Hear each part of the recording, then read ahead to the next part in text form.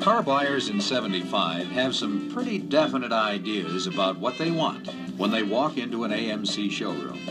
Take the typical Matador prospect, for example. They're interested in plenty of family-sized room and comfort, with lots of standard convenience features. They want a roomy car that's easy to handle on the road and easy on the budget. Market research indicates that Matador has a loyal following. Better than a third of recent Matador buyers referred to previous experience with AMC as the primary reason behind their purchase. This means current AMC owners are good prospects for Matadors. And it also shows that after-the sales service is very important for repeat business. But there's more an AMC salesman should know about Matador buyers. Two other significant influences on their purchase were the exclusive buyer protection plan and the exciting styling of the coupe. But there's more to Matador than just styling. Salesmen have to be prepared for some tough questions about real consumer benefits this year. For example, ride and comfort are important, and Matador has the ride and interior roominess of a full-sized car with the outside dimensions of an intermediate.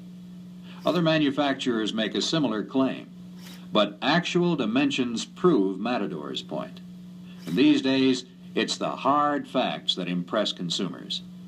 Let's take a look at how Matador compares with other intermediate cars like the Ford Torino, Chevrolet Malibu, and Plymouth Fury.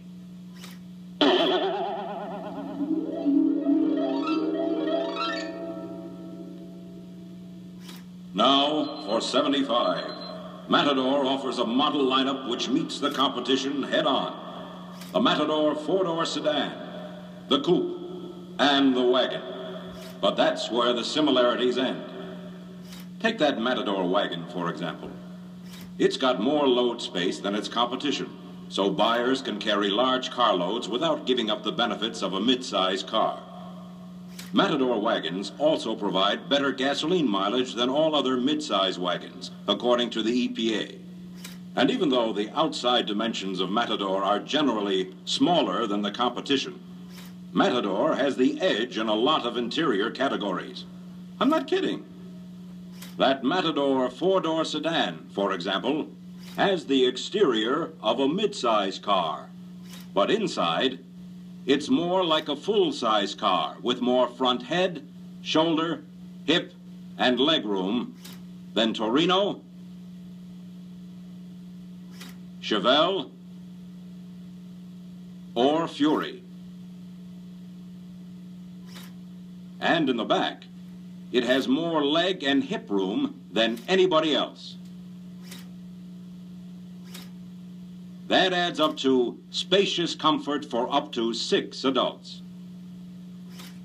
Likewise, the Matador Coupe offers the styling, maneuvering, and economy of an intermediate, but still has full-size interior convenience and more front leg, hip, and shoulder room than anything in its class.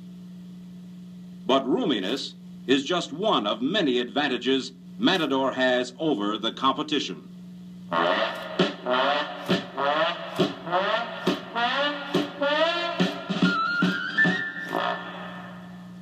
Matador also has roll-down rear side windows on the coupe to let all that hot air out. Torino, Chevelle, and Fury all have stationary windows. And visibility is excellent in the Matador because of the large windows all the way around. There are no blind spots caused by large roof panels, like on the competitive cars. To make driving more enjoyable, Matadors feature solid unit body construction for quietness and strength. Only Matador gives you an extra quiet insulation package as standard equipment.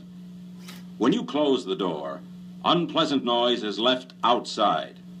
And on the doors of the Matador, you'll find internal locking levers in the armrests. In this location, they are very convenient to use. and also provide better protection from theft than the locking knobs found on the top of the doors in Chevelle, Torino, and Fury.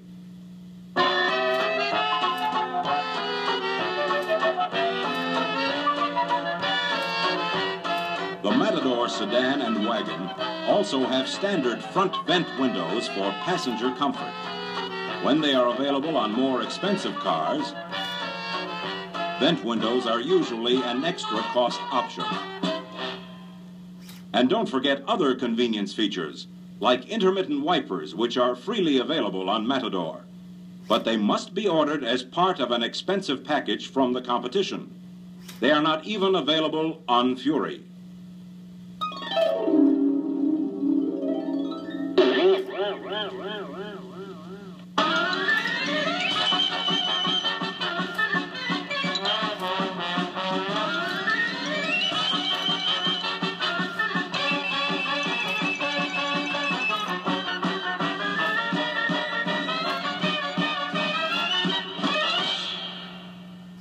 When cargo capacities are compared, the Matador four-door has more trunk space than Torino or Chevelle.